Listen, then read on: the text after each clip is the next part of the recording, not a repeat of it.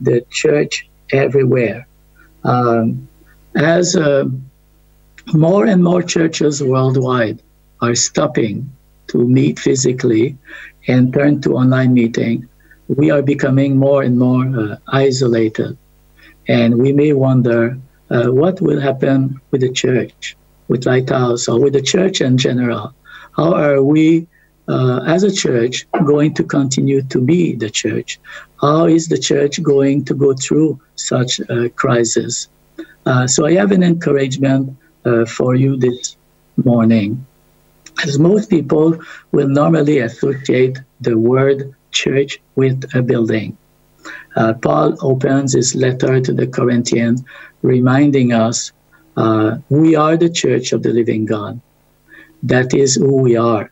And the scripture we read from 1 Corinthians chapter 1 and the opening of the letter on my slide 2, to the church of God that is in Corinth, to those who are sanctified in Christ Jesus and called to be saints, or are called saints, with all those in every place who call on the name of our Lord Jesus Christ, their Lord and ours. So Paul, in his opening statement to the letter of Corinthians, gives us a call, a reminder of our identity. We are the church of the living God. This is who we are. And even if we are isolated, we are still the church of the living God. In our families, at work, wherever the followers of Christ are, we continue to be the church. We continue to be a community of faith. We continue to share faith together. And Paul is describing the church as God sees it. So it is important for us to realize that, to see the community. In this text, it says that we are being sanctified and we are called saints. We are called by God to be his own holy people. It is like a personal invitation. I'm calling you. I'm calling you by name. This is how I see you. The word sanctify and saints in the same text is like emphasizing the same idea or purpose or identity. And it says, and I'm going to develop this theme a little bit more this morning, with all those and every place who are called calling the name of Jesus Christ, with all those in every place who call the name of Jesus Christ. This morning I want to rediscover our identity as a church by looking at Ezekiel 16. Like God is going to use an allegory to show us how he sees us and what he's willing to do for us. So in Ezekiel chapter 16, for those of you who have access to phone or scriptures with you or a Bible, we will read about the allegory of a young girl that is rescued at birth by God. God is using this allegory to show his love, to show his care.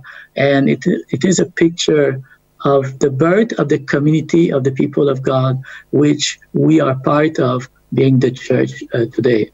In verse 7, God, okay, let me just go back here. Ezekiel chapter 16, verse 4 to 6. When you were born, no one cut your umbilical cord or washed you or wrapped you in cloths.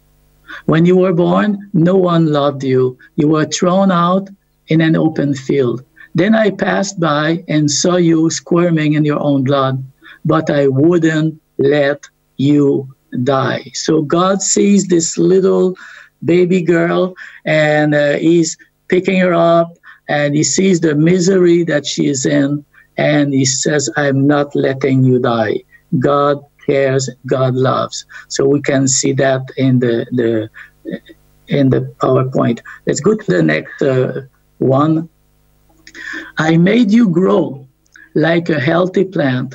You grew strong and tall and became a young woman. Your breasts were well formed and your hair had grown, but you were naked. Then I passed by and saw you squirming in your own blood, but I wouldn't let you die. Amen. God is so good. God is so good. As I passed by again, I saw that the time had come for you to fall in love. I covered your naked body with my coat and promised to love you. Yes, I made a marriage covenant with you, and you became mine. This is what the sovereign Lord says. God took care of her. She became a beautiful young woman, but she needed more attention. She was still naked and needed to be attended to. And God took her to be his wife.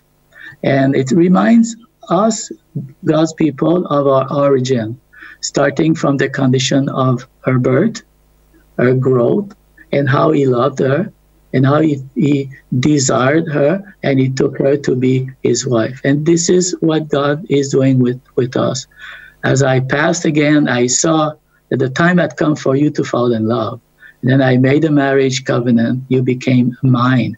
This is what the sovereign Lord says. Isn't it encouraging for us today to realize that? And then as we continue, God says how he's going to treat her.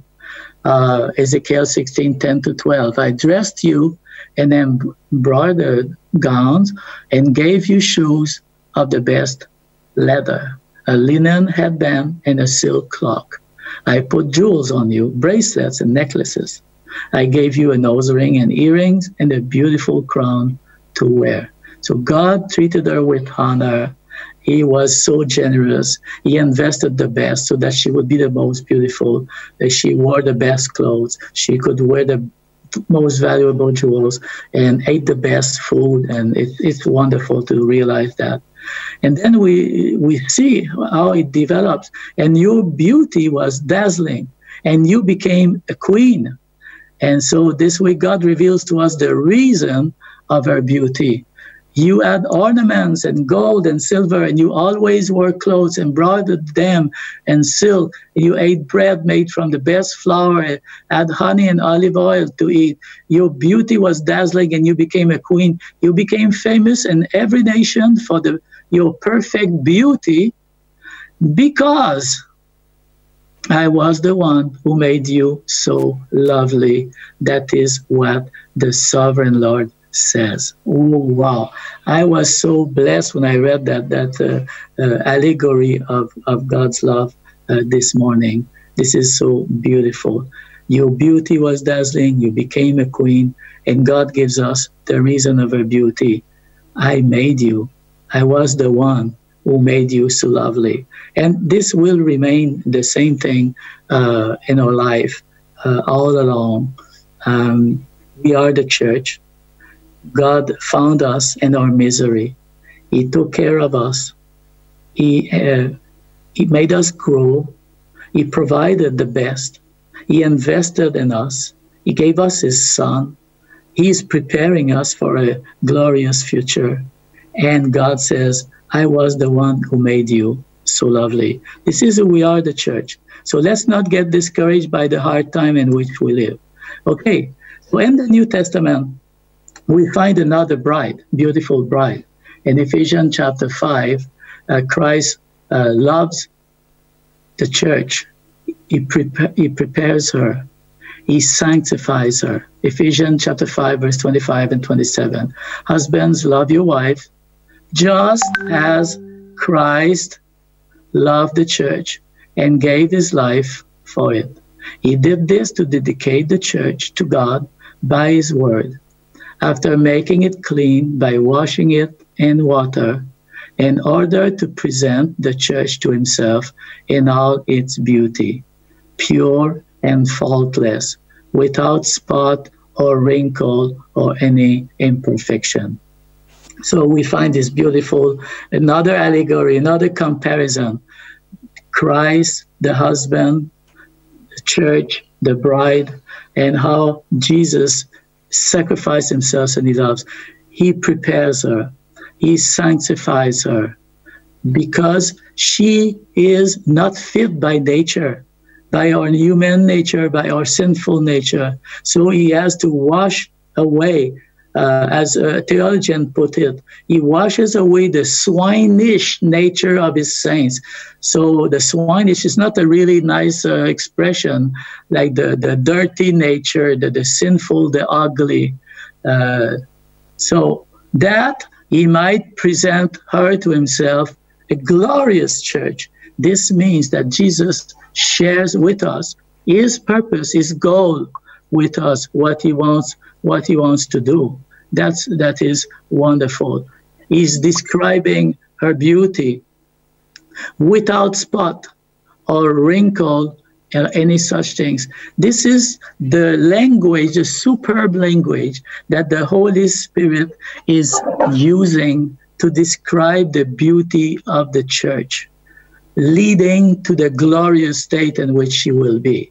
Without spot, without dirt, without wrinkle, without any such things.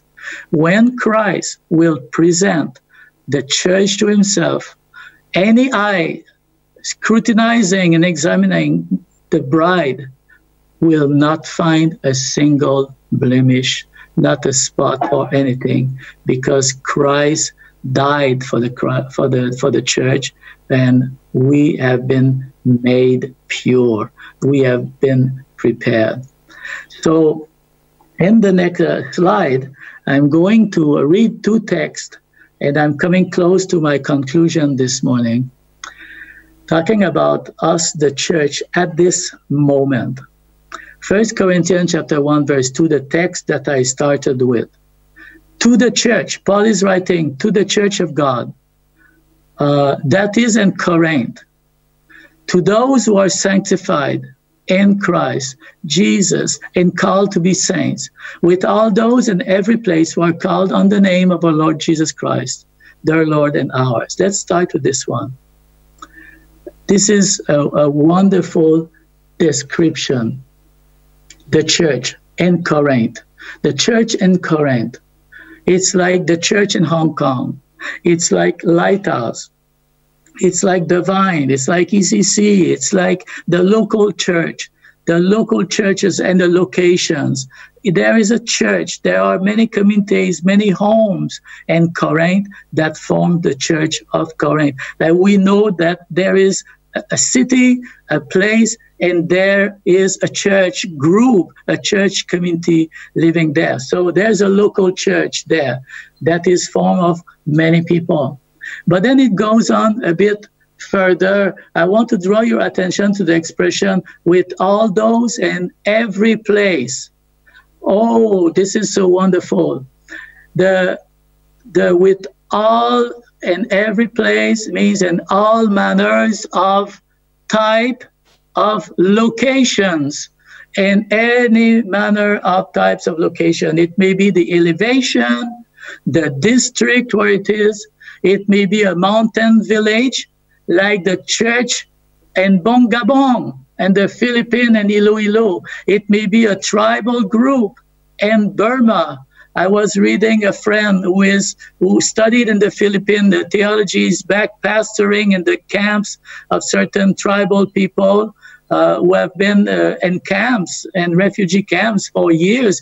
They are now maybe the second and even third generation of them in these camps. And he says, now with the COVID-19, we are used to be in refugee camps. So we are praying for all people all over the world. So regardless of whatever manner of location where they are, it could be a high rise in Hong Kong. You may be on the 40th floor, your apartment. Churches are in a commercial building. We are on the 4th floor and the 2nd floor. High rise in Hong Kong. It could be a farm in Australia. It could be a church building in Ouagadougou. It can be in a home. It can be a location at work. All manners of conditions also. It could be poor or rich or middle class. It doesn't matter, because in this text we are so encouraged that says, with all those and every place and every locations and every conditions, who call on the name of Jesus Christ. This is our identity. This is who we are. We need to see the church outside of the building, and especially now. This is like such a strong reminder. We have kind of no choice but to do that this morning. This is wonderful. The common denominator that we have is, regardless of whatever manner of locations and conditions, we call on the name of the Lord Jesus. Do you call on the name of the Lord Jesus this morning? If you do call on the name of Jesus, you are His. You are part of the church. So that is wonderful truth, I think. And remember the every place, the all manners of locations. That is very important. Let me go to the locations. Amy, help me to go to the little map, the church everywhere, where you see the buildings and everything in the background.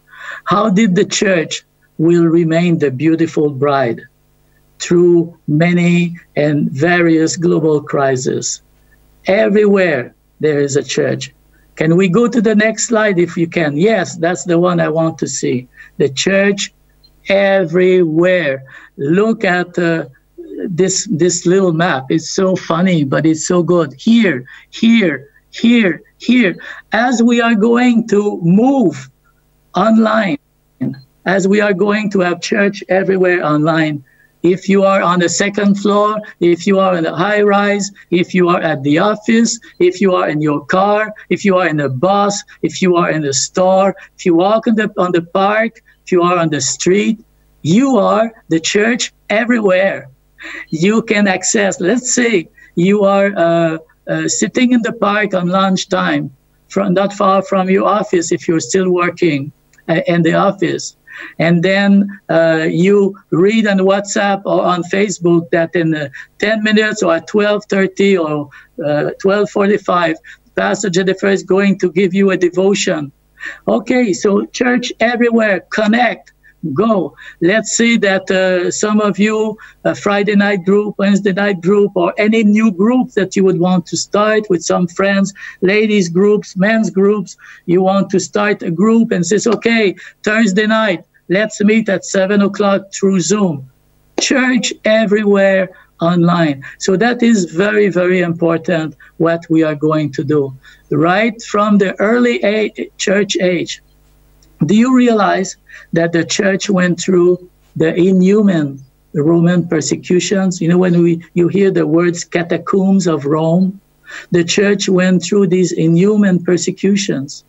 How did they not only survive, but how did they continue to communicate? How did they stay connected? How when they had to go underground, in a way of speaking. So today, it's not the first time that the church is facing that. You know, through the ages, the church has passed through adversities of all sorts, persecutions, but also wars and epidemics and pandemics. And each generation, the church stood. We are still the church today. So we are going to go through this crisis by God's grace. We're still going to be the church that God has called us to be, a lighthouse. We're going to communicate the message of love and the truth of the scriptures as to more ways. We will be even more creative. It will force us to come out of our rut and think of church only on Sunday morning and a building. But we are going to develop ways, new things, new ways to communicate. And we will show the beauty of the church of Jesus Christ in a time such as this. So that's my encouragement for you today. This is a wonderful message. If we go back to the slide in Mark chapter 16, verse 18, and I'm going to finish with that. I tell you that you are Peter, and on this rock I will build my church. I will build my church, and the gates of Hades will not overpower it. Hey, that is such a wonderful statement. My church, I will build my church. Oh, what a relief. It's not mine. it's not yours only. What's happening in this world, it's not outside of the control of the Lord Jesus. It belongs to the King of Kings, the supreme ruler, the Almighty God. He says, I will build. He is the architect and the builder. Through the centuries, he has been building. And if we are in his church today, you are in his church today, I am in his church today, it's because he's still building. He's still building you, he's still building me, and he placed you and he's placing me in the church. Then we talk about the foundation of that church. It is based on the fact that Jesus had asked a question, who do you say that I am? And Peter answered, you are the Christ, the Son of the living God. And then Jesus said, Peter, you are blessed. This realization, what you just came out of your mouth, didn't come out of you, but it came out of a revelation of my Heavenly Father. And you are right. And your name is a little stone, but upon the rock of the confession of your faith, that I am the foundation of the faith, I will build my church. Also, we see in this text, my church as opposed to the gates of the enemy, the Hades. Whatever the gates of Hades symbolizes the organized power of death and Satan. Jesus is the one who holds the key. He holds our future. He is and remains our assurance of our life. We have eternal life. And we read that this church is impregnable because Jesus says so. And the gates of Hades will not overpower it, will not prevail. The church is going to continue as long as the church, as Jesus Christ, is going to lead his church. He conquered death and the power of the enemy by his death and his resurrections, and he will continue to defend it. We are the church everywhere, and we are going to continue to prevail because Jesus is the one making us prevail. Amen? Can we pray in closing this morning? Father, you are God, our God, our provider, the source of help, the ruler of this world. We live under your authority. Jesus, you said that when we are in the hand of our loving, powerful God, no one can snatch us out. Paul said it differently. We have been transported. We have been set free from the kingdom that kept us in bondage. We have been transferred into the kingdom of the Son he loves. We are safe. We are secure in his hand. We might be isolated in some ways, but we can pray. We can read, listen to the word of God. We can communicate. We have to stay connected together. Lord, help us to remain your church together, Lord. This community of believers that you are building, Lord. And help us to reach out beyond our wall. And even at a time such as this, we may even see good news and growth in the kingdom of God, oh Lord. Thank you for dying on the cross for us. Thank you for calling us and giving us a new identity. You are calling us saint. You are sanctifying us. And one of the way you are doing it, you are using this crisis. As in every generation, you have used various crises to purify us and to bring us closer to you, to make us sense and feel how much we need you so much more, always. Sometimes we have felt so independent and so okay on our own. And we have to repent of that because we live by your grace and your power. Lord, bless Lighthouse Church and everywhere they are in their home, Lord. Keep us safe. Bless all the churches in Hong Kong. Oh, we pray, oh Lord, all brothers and our sisters who are calling on the name of the Lord.